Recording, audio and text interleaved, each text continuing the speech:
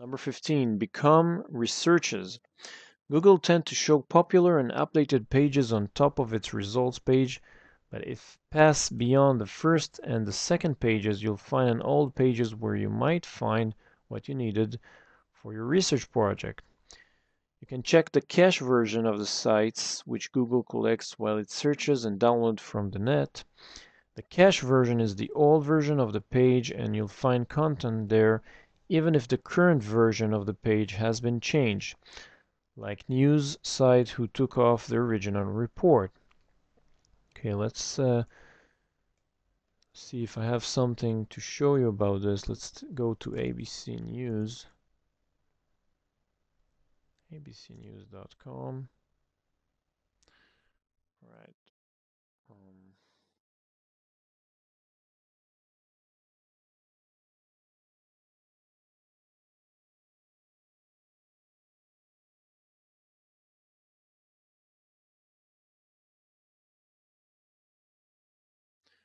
let's take the other one here, ABC Top Stories.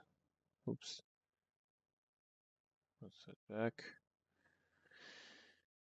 You can see here's a link ABC News and a cache version. Now let's see if it's different. Alright, you can see this is the page of ABC News. Installing a few pictures here.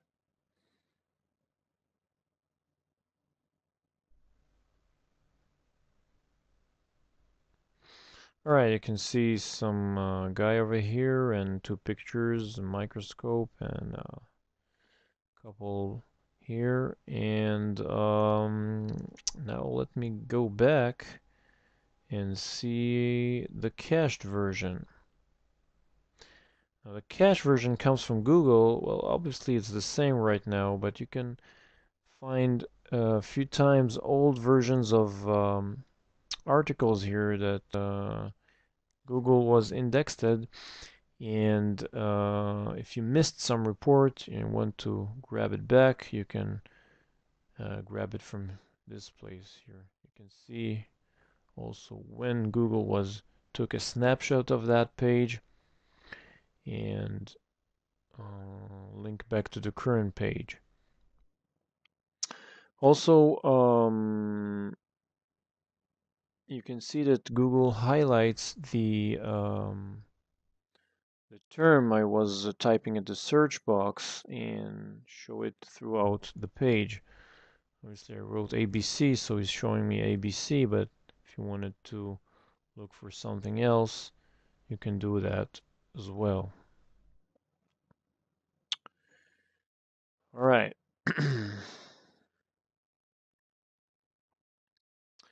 Number 16, learn and educate. Serious researchers can get to thousands of science and academic magazines via Google Scholar. Simply click a term in the search box in scholargoogle.com to get a summary of articles that were published. Okay, let's go to Google Scholar. Here it is. And let me type something from here like medical, I don't know, philosophy. Let's see what it gets. All right, there are results from medical philosophy.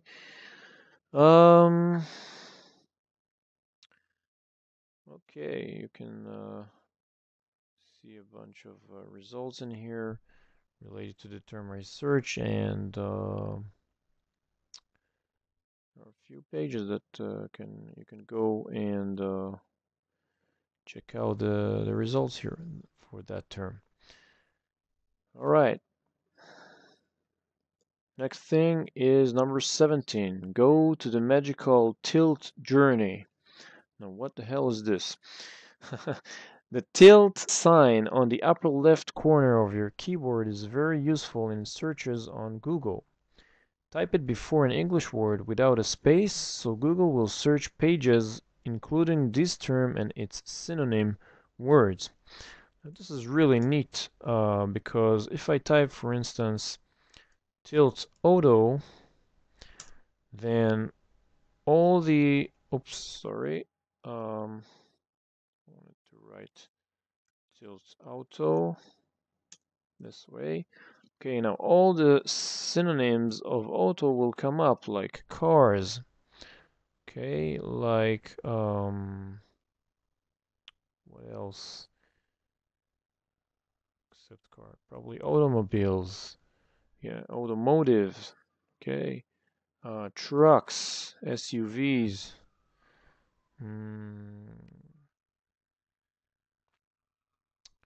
and etc. and etc. You get the idea here. If you want to search for similar words, that's the way to do it. Let's try automotive. It's another example. Yeah, it's work also for this term as well. Cars, auto dealer, automotive, um, trucks, and etc. and etc. All right. Next thing, number 18. If you want to compress more results on every page, the link Preferences on the right side of search box is your ticket to change many search definitions on Google. You can increase the number of the results per page, languages, disable the query suggestions, and more. Now let me show you where this is located. Right here on the right side of the search box, you press Preferences,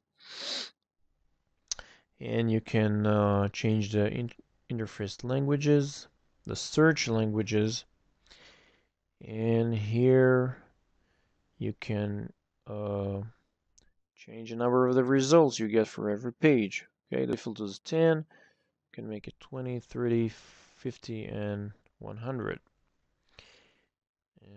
You can also disable the query suggestions so it won't pop up when you start to fill the search box with a term.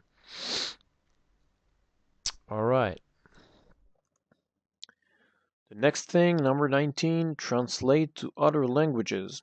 The link Language Tools on the right side of the search box uses the Google Automatic Translation Service and other languages options. From this page you can translate text to different kinds of languages to translate website by typing its address. This is another cool language tools here.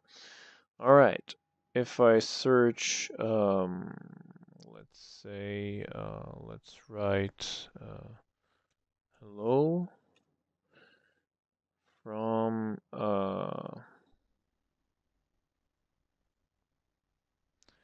let's say from English to Hebrew. Let's see what we get.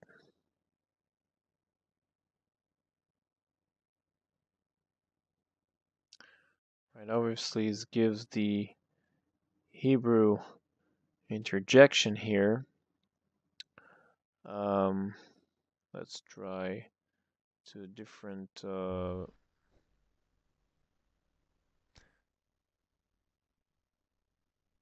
language like German. Translate. Hello. Okay, hello. Let's try with goodbye. Auf Wiedersehen. Yeah, it's work. So that's a great and fast way to use a translator without having a translator on your computer. So use it wisely. Another thing I mentioned earlier is the ability to translate a web page. If you type the address of your web page and choose the language you want to translate to, Google will translate it for you.